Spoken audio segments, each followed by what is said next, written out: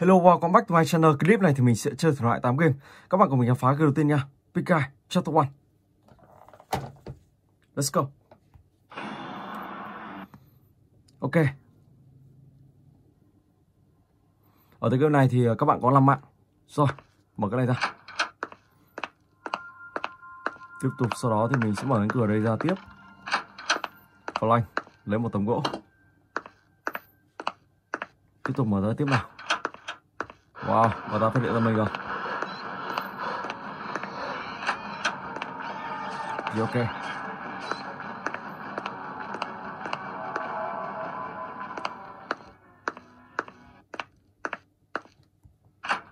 Let's go.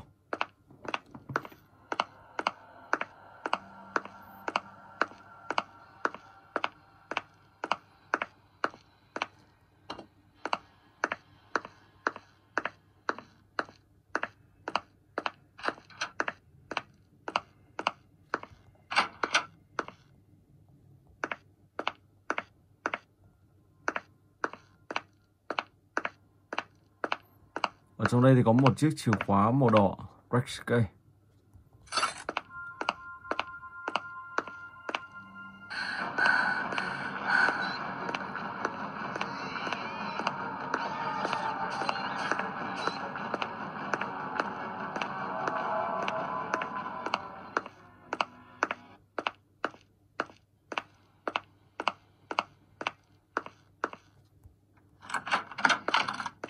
Blue cây.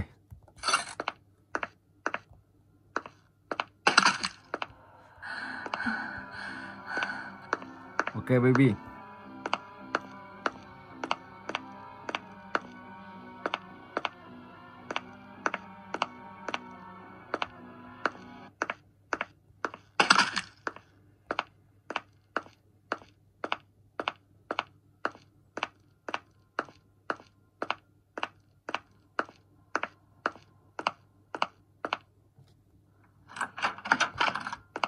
Let's go.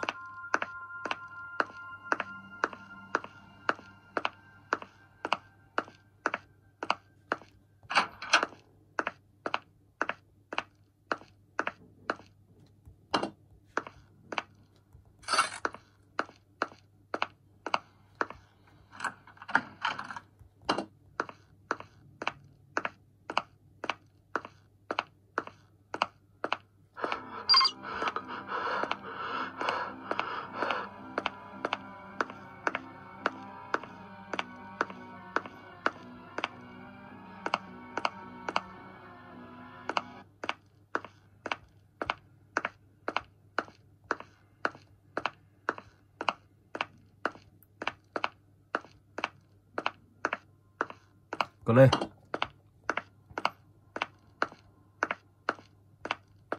Oh my gosh.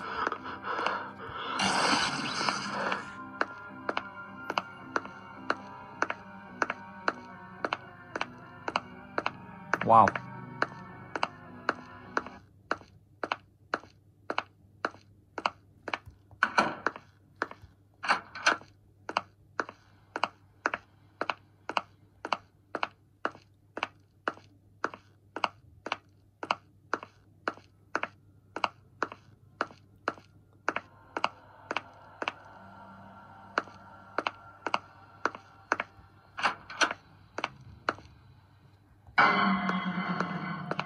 Rồi, và ở đây thì đã ngắt điện. Sau đó thì ở đây có một chiếc chìa khóa và một cái búa.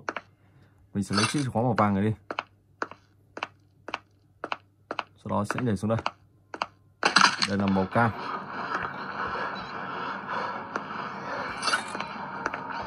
Ok. Mở chiếc chìa khóa màu cam này ra. Ở dưới này có một màu xanh. Xanh lá cây. Let's go.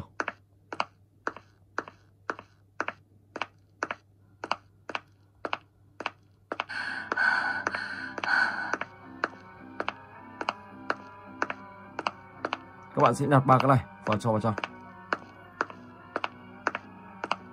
Khi đủ 3 cái này thì mình nghĩ chắc chắn sẽ có một chiếc chìa khóa màu trắng.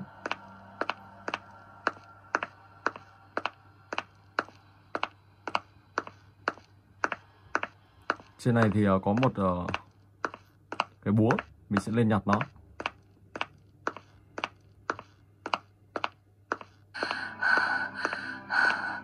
Let's go.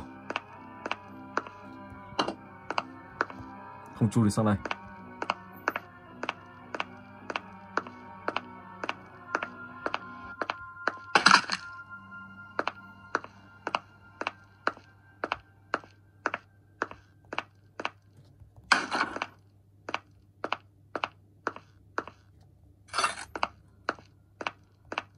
Ok, sau đó các bạn chui sang.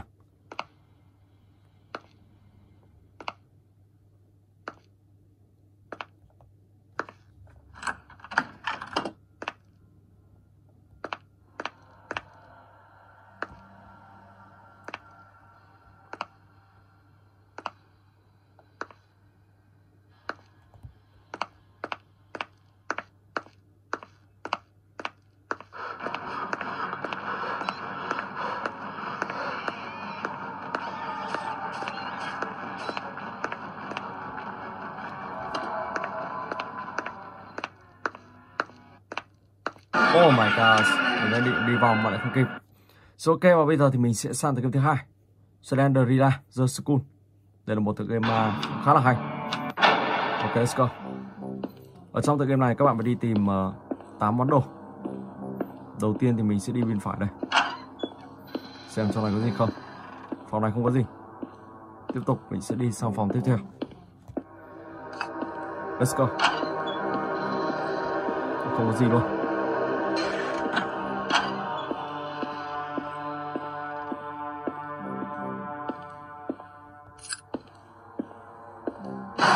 Oh my god.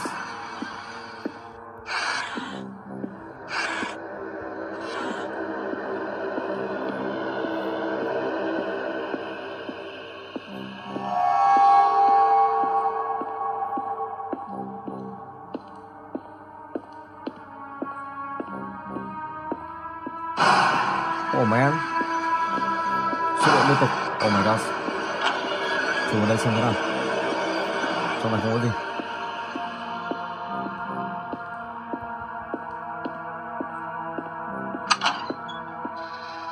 Rồi mình sẽ tí nữa mình sẽ ăn. Giờ tạm thời mình sẽ đi nhặt những món đồ.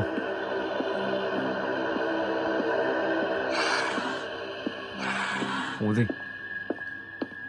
Rồi khi tìm hết tầng 1 các bạn sẽ lên trên tầng 2 để làm tìm máu nào. Oh man.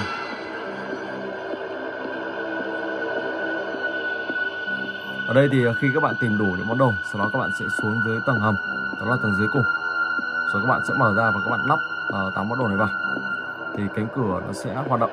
Sau đó các bạn sẽ thoát được ra khỏi môi trường ma này. Đây không có gì. Tiếp tục đó là vào phòng bếp. Một chiếc chìa khóa.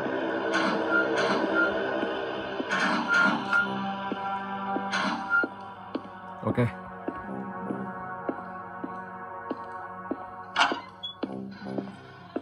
Phòng ăn.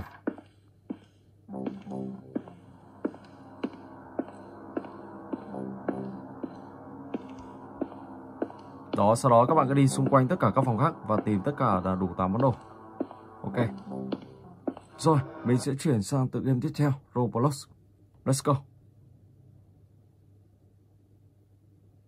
Trong Roblox này thì có rất nhiều tựa game khác nhau. Các bạn có thể chơi những tựa game nào mình yêu thích. Rồi, mình sẽ vào Piggy. Let's go. Wow, wow, wow, wow. Không biết những anh chàng này đã nhặt được những chiếc chìa khóa và mở cửa chưa? Piggy thì đang ở kia. Một anh chàng đã bị le rồi.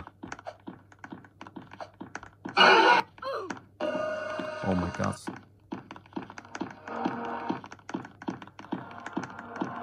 Chỗ này rất là tối luôn, rất khó nhìn.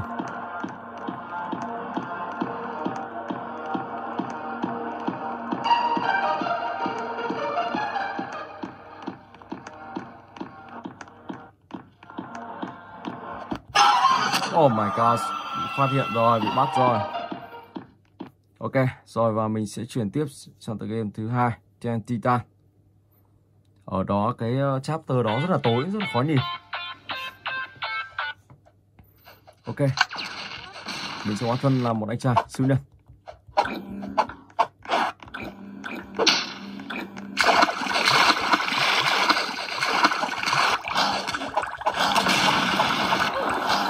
Oh my god, cá rất là đau. Rồi mình sẽ vào tìm Cinder Blocks. With 2.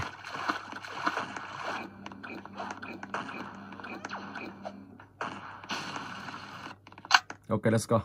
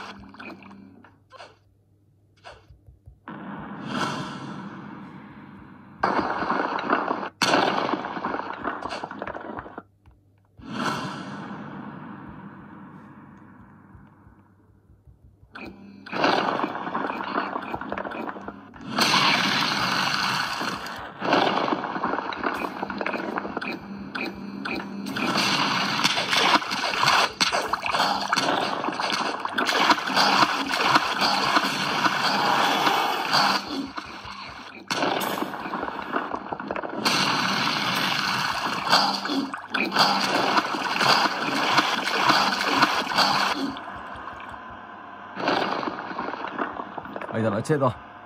Ở đây là một chú chim. Dòng hóa tinh chim xuống đây. Tiêu diệt luôn.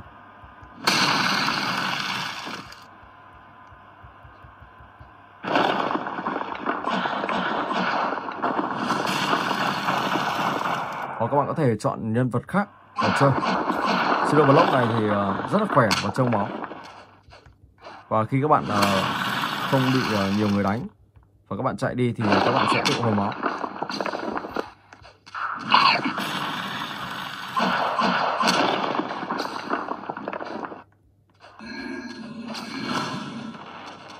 Wow, chưa trúng. Đó cứ như thế. Ok, rồi. Và bây giờ thì mình sẽ sang tới game thứ tư, Slender Rising. Let's go.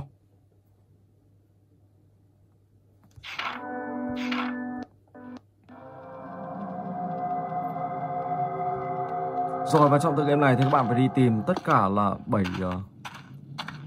bức hình thu thập trong map bản đồ này.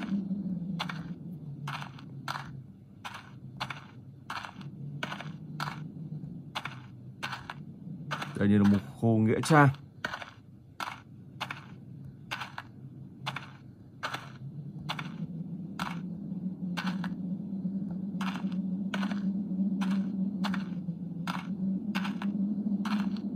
Không có gì ở đây.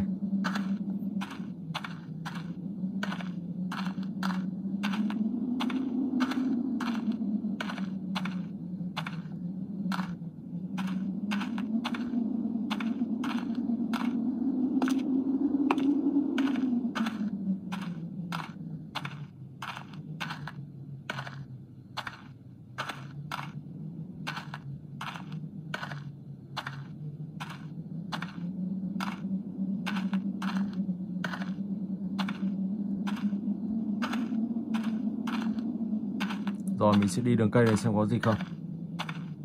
Ở chỗ trong đó thì không có gì. Let's go. Ngôi nhà này cũng không có gì luôn. Cây to này thì sao? Cũng không có gì. Khi các bạn đánh gặp một bức hình nào đó thì nó sẽ xuất hiện cho các bạn để các bạn biết được là phương hướng cái bức hình đó là ở chỗ nào.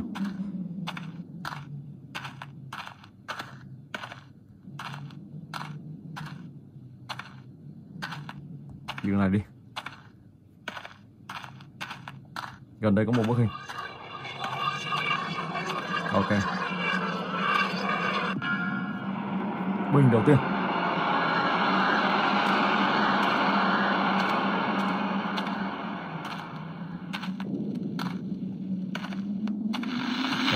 Slender Rising. Khi gặp Slender, các bạn phải quay đi thật nhanh, tránh để ông ta nhìn thấy các bạn. Đó, các bạn cứ đi xung quanh tất cả map bản đồ này và truy lùng tất cả là 7 bức hình. Rồi, và bây giờ thì mình sẽ chuyển tiếp sang game tiếp theo. Piggy Chapter 7.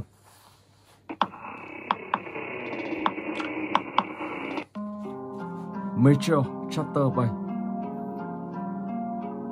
We are almost out of here. I should need to risk a little. Don't worry, Bunny.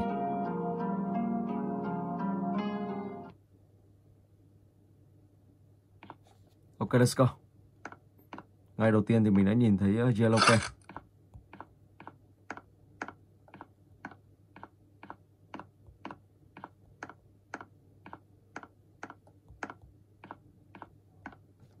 Green này. Mình sẽ đi xuống dưới đây xem có gì không.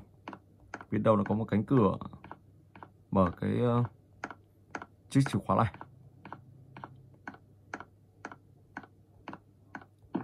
Đây rồi. Một đồng xu vàng. Người ta chặn rồi.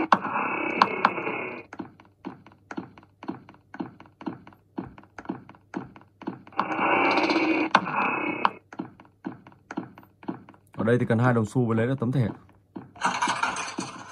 Ok.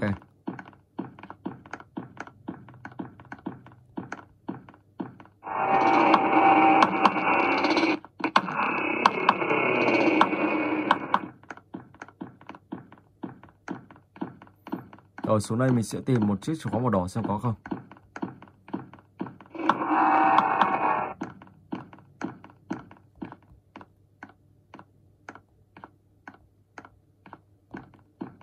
Không có đâu.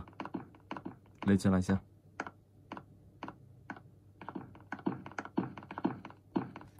Cái đinh cây.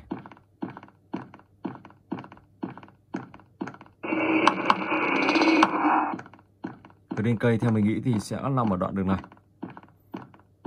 Chỗ cô bé thỏ đang ngồi đây. Ok, chọn luôn. Trong này là một chiếc búa Hammers. Vâng, ông ta đang vào đây rồi. Đây là cần blue cây. Rồi, mình sẽ sử dụng chiếc búa này để đập 2 cái này nữa. Rồi, trước mắt mình sẽ xuống đây xem thế này.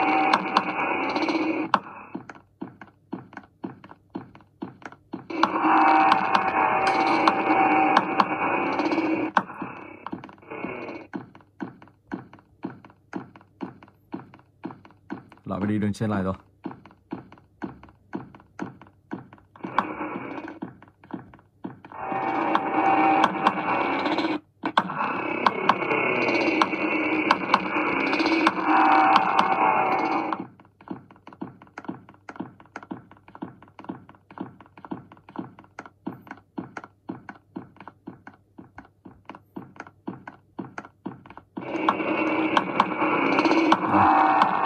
Let's go.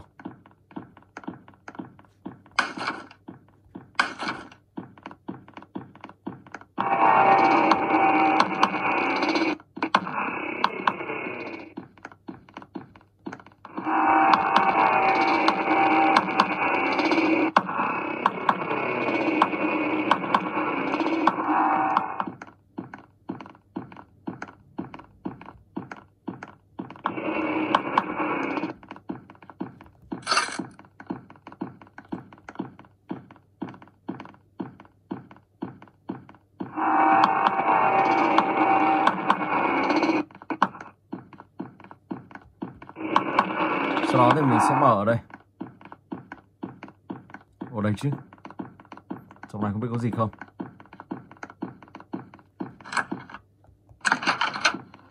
Wow, rất là rộng luôn. Một chiếc chìa khóa màu vàng. Tôi cầm một chiếc chìa khóa màu vàng. Thông thuông ở đây rồi. Đồng xu vàng này rồi.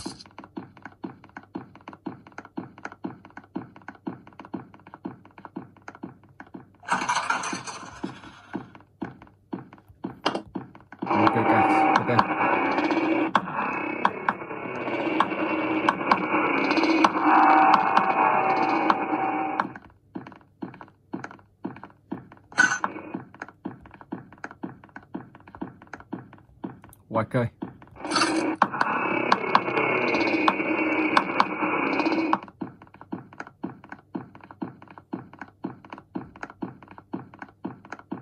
Đó, các bạn cứ đi tìm và sau đó mở hết tất cả những chìa khóa ra.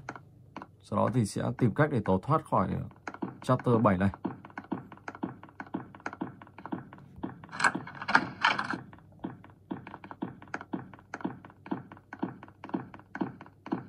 Và các bạn phải tìm chiếc chìa khóa màu đỏ. Sau đó thì tìm trong chiếc chìa khóa màu đỏ cần những cái gì. Ở đây thì có một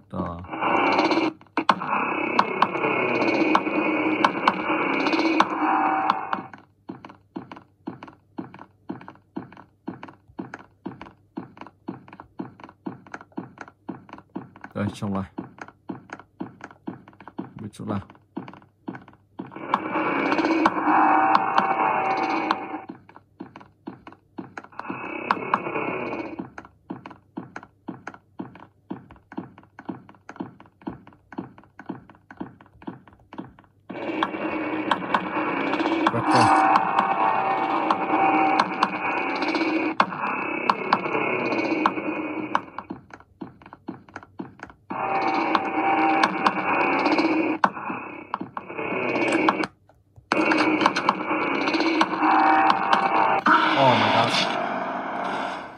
Rồi, và bây giờ thì mình sẽ sang tới cái tiếp theo. Siren here.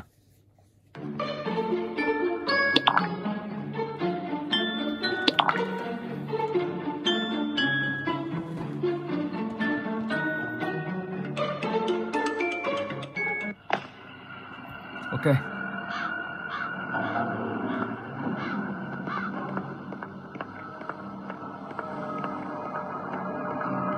Cái này chắc là trên tầng rồi. Cái này thì các bạn cứ làm theo hướng dẫn của cái map bản đồ này. Bước vào trên tầng thôi. Chuẩn luôn. Một chiếc chìa khóa. Sau đó thì mình sẽ phải xuống dưới tầng. Oh man. Dưới tầng đường này đi. Chạy đến điểm đây.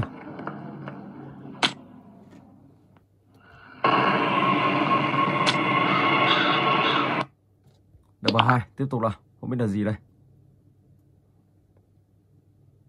Hình như level 3 là bắt đầu xuất hiện Siren here. Hoặc level 2 này đã xuất hiện rồi.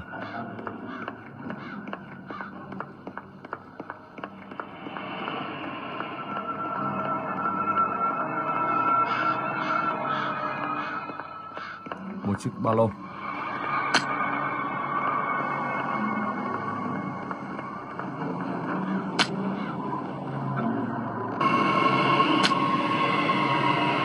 Level 3, ok.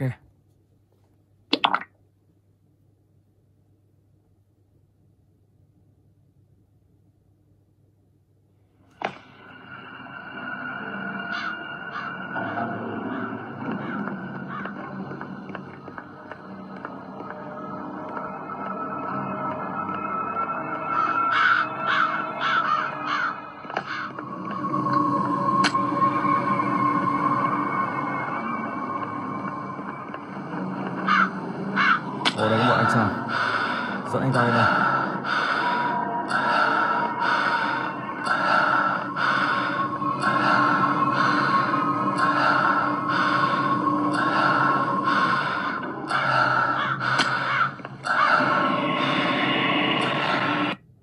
Rồi ok, và bây giờ thì mình sẽ sang cái tiếp theo. Zombie.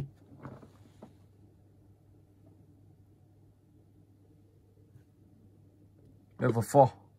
Continue. 5. Let's start. Wow, rất là đông ở đây luôn.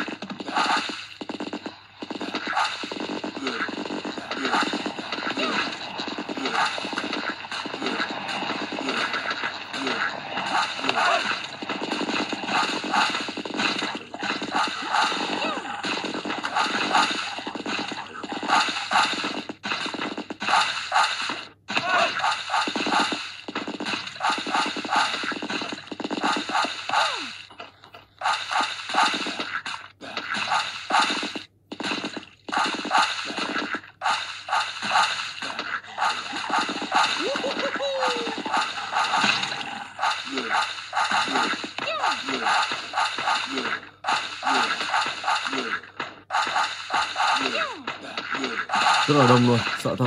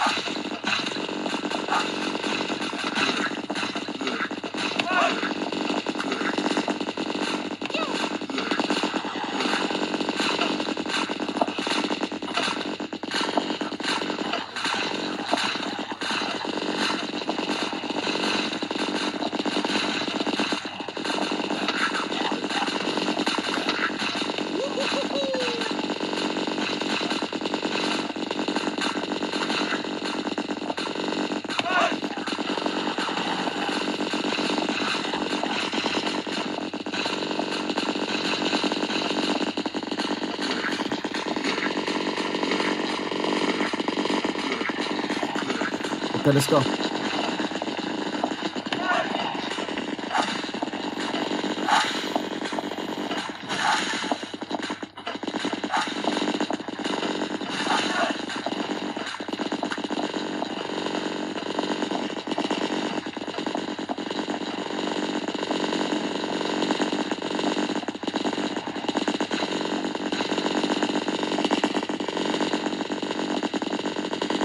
Sắp thắng rồi.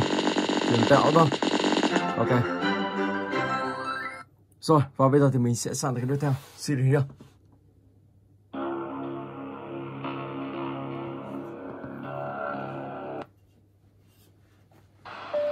Let's go.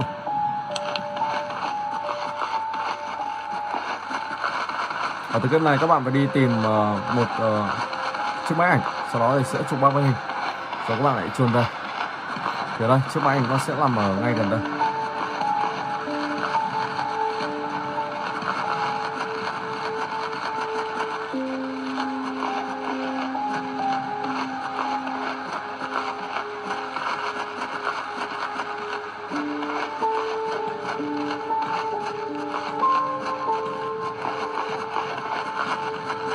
Ok, một anh chàng này đã bị chết vì Siren here rồi.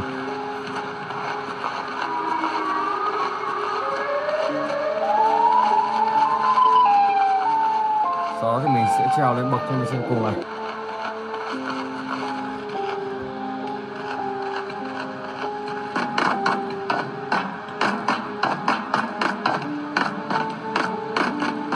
Rồi, bức hình đầu tiên.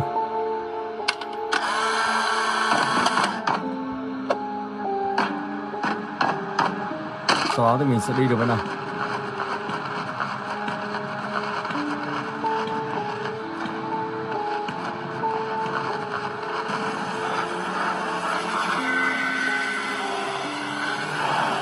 Các bạn lại trèo lên trên bậc cao kế tiếp, sau đó lại chụp tiếp.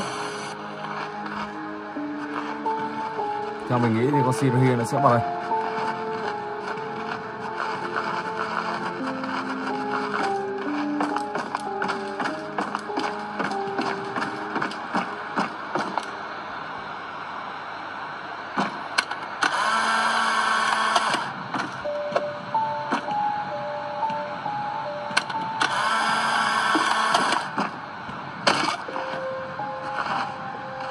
Và nó đang tiến lại gần. Không biết nó đâu rồi.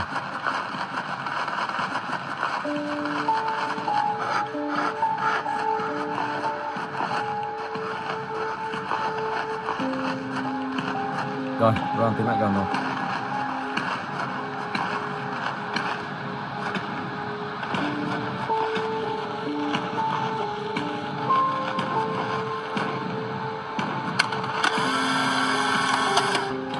Năm 9, 5, 7, 5, 8. Tầm này trông nó vừa. Ok. Sau đó các bạn trốn đi. Trốn một lúc nó sẽ đi chỗ khác rồi các bạn lại quay lại. Rồi ok, và mình xin phép dừng clip tại đây. Hẹn gặp lại các bạn trong clip tiếp theo.